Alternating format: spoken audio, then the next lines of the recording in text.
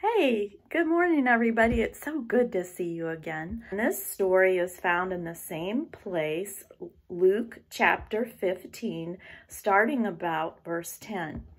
But I'm going to read it from one of my favorite books, the Jesus Storybook Bible. Jesus told this story about a boy who ran away. Once upon a time, there was a boy and his dad. Now, one day the boy gets to thinking, maybe if I didn't have my dad around telling me what is good for me all the time, I'd be happier. He's spoiling my fun, he thinks. Does my dad really want me to be happy? Does he even really love me? The son never thought of that before, but suddenly he's not sure anymore. So the son goes to his father and says, Dad, I'm better off without you. I can look after myself. Just give me my share of your money. His father is sad, but he won't force his boy to stay with him, so he gives his son what he wants. The son takes the money and goes on a long, long journey to a far-off country. And everything's wonderful and perfect for a while. He can go wherever he wants, do whatever he wants, be whoever he wants. He's the boss, and he thinks he's free. Sometimes he gets a strange, hungry, homesick feeling inside his heart, but then he just eats more or drinks more or buys more clothes or goes to more parties until it all goes away. Here's a picture.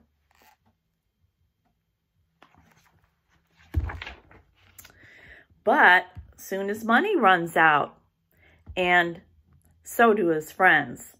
He ends up getting the only job he can find, feeding pigs. One day he is so hungry and so desperate he even tries some of the piggy food. What am I doing, he says suddenly, as if he has woken from a nightmare. He spits, yuck, all of it, yuck, out of his mouth. My father is rich, and here I am in a pigsty, eating piggy food. He wipes his mouth and dusts himself off. I'm going home. There he is. Can you see him there? Right down there with the pigs, rutting for the food. As he starts for home, though, he begins to worry. Dad won't love me anymore. I've been too bad. He won't want me for a son anymore. I'm still smelly and I stink. So he practices his I'm sorry speech. But all this time, what the boy didn't know was that day after day, his dad had been standing on the front porch, straining his eyes, looking and waiting for his son to come home. He just can't stop loving his son. He longs for the sound of his boy's voice, and he can't be happy until he gets him back. The son is still a long way off, but his dad sees him coming. What will his dad do? Fold his arms and frown and shout, That'll teach you. Just you wait, young man.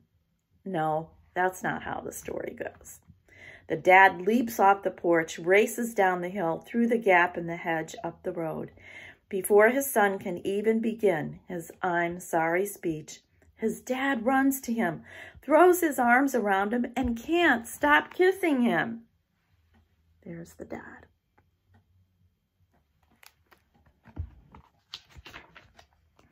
Let's have a party, his dad shouts. My boy is home. He ran away. I lost him, but now I have him back. His dad didn't care that he was all smelly.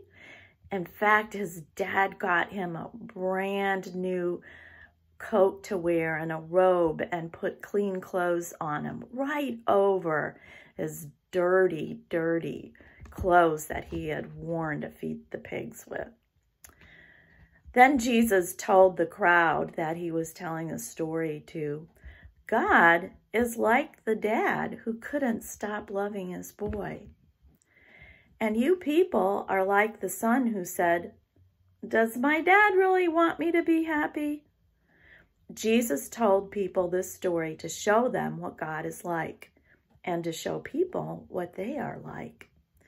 So they could know however far they ran, however well they hid, however lost they were, it wouldn't matter, because God's children could never run too far or be too lost for God to find them.